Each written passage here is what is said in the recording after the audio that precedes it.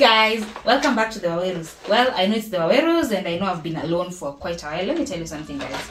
As the marriage progresses, people start getting busy and should read Marriage is a Scam, by the way. Since you're not employed by YouTube or content right now, we have our jobs, and so the mister is always busy and I am busy, but I make time to create content when the babies go to sleep. So anyway, today I'm doing JAV videos alone because your questions are becoming too many and I have to fill these questions again from the source where they are.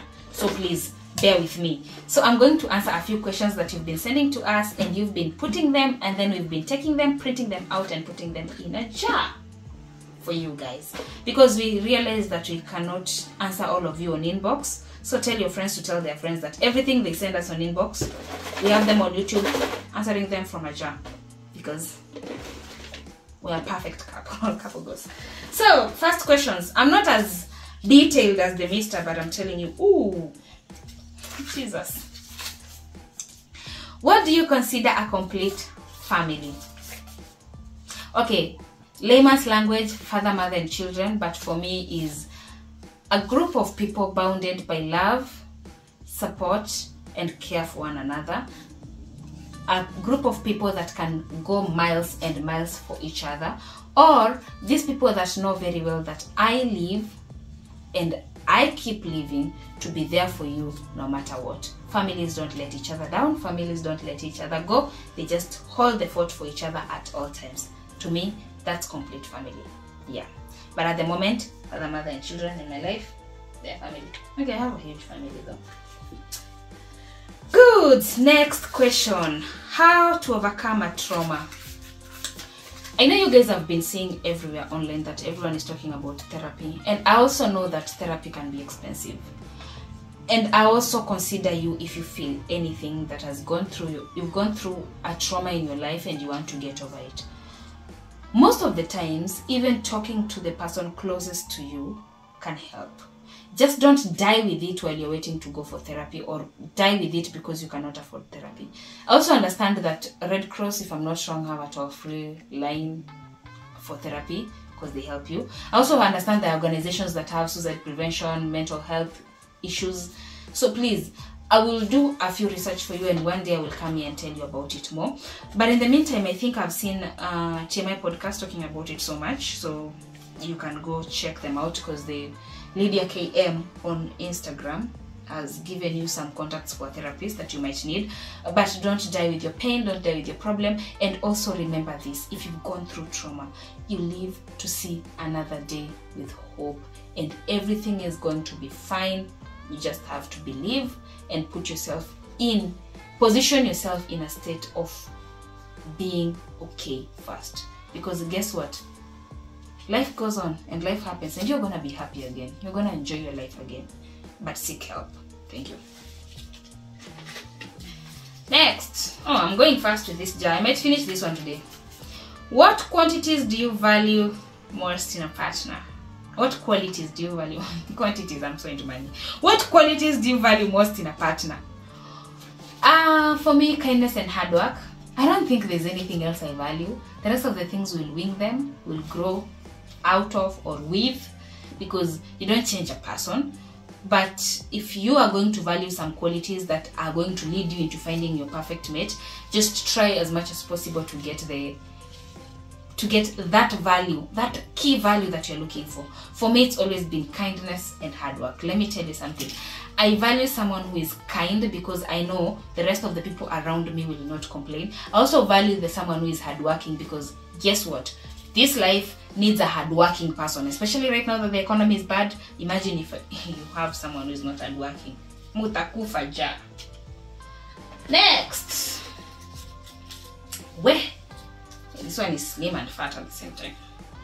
Hey, I'm sure I'm going to cut this one. How do you maintain a sense of individuality while being in a committed relationship? This is the hardest. Before you continue, guys, have you read Marriage is a Scam? Well, if you have not, you are missing out. Most of the things that we talk about here have been covered in that book, Marriage is a Scam, and you can find it in any neighbor supermarket near you. Guys, please go get it. If you're not in this country and you need the book, just inbox us on Instagram, the Wawerus, and we'll find a way to get you the book, because guess what, guys? Everyone needs to read this book because it's perfect. How do you find a sense of individuality while being in a committed relationship? First, a committed relationship does not take away you as a person. Let me insist, let me reiterate. A committed relationship does not take away you as a person. You need to pour from a full cup. You don't pour from an empty cup.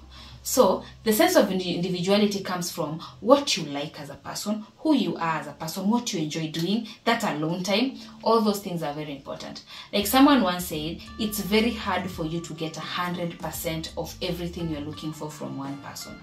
And remember, this is someone you're in a committed relationship with. They can't give you everything.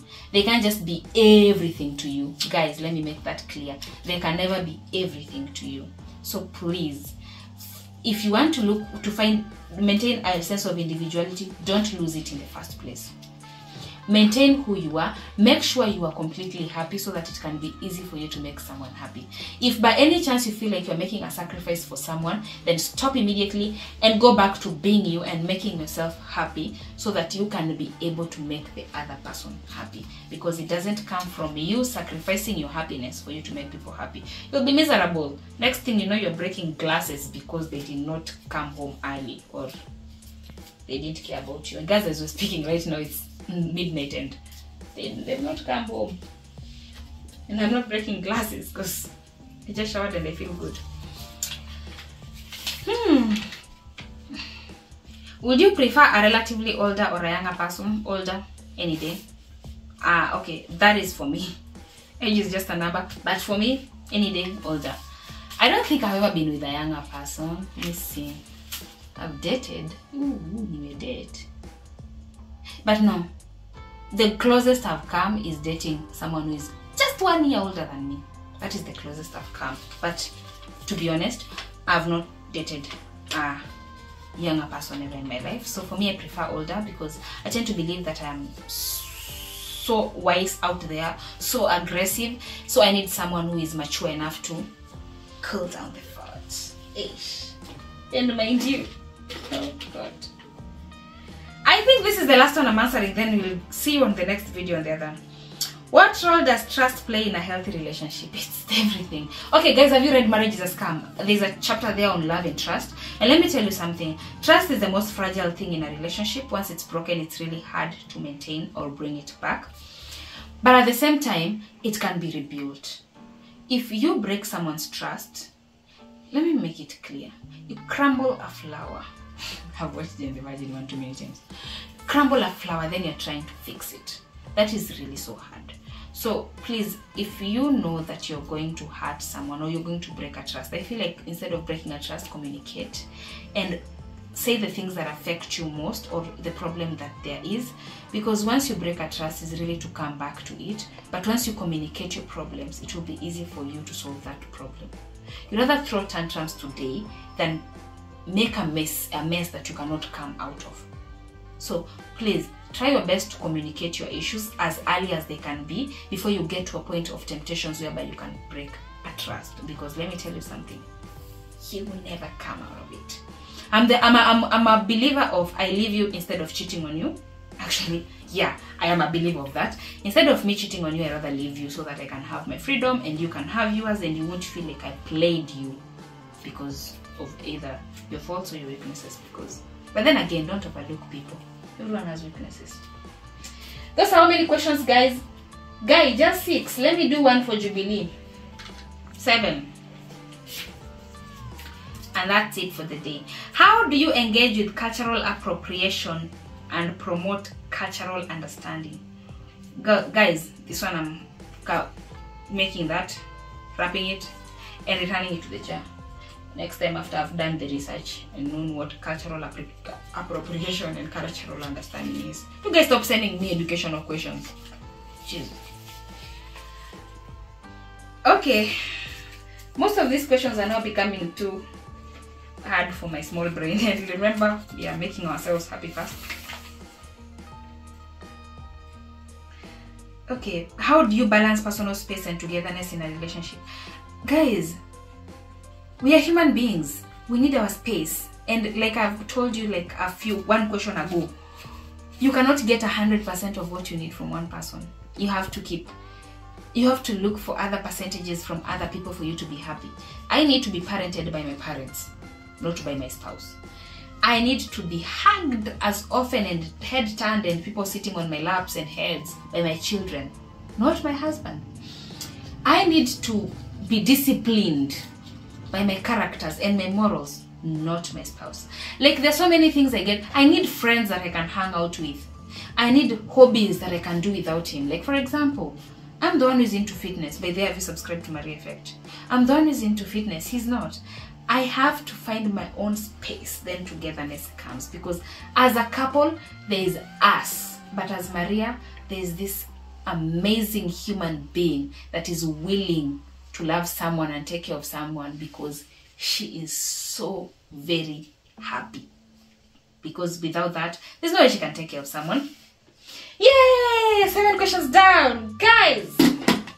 Another video coming next. Tell me if you want me to do these jar videos faster.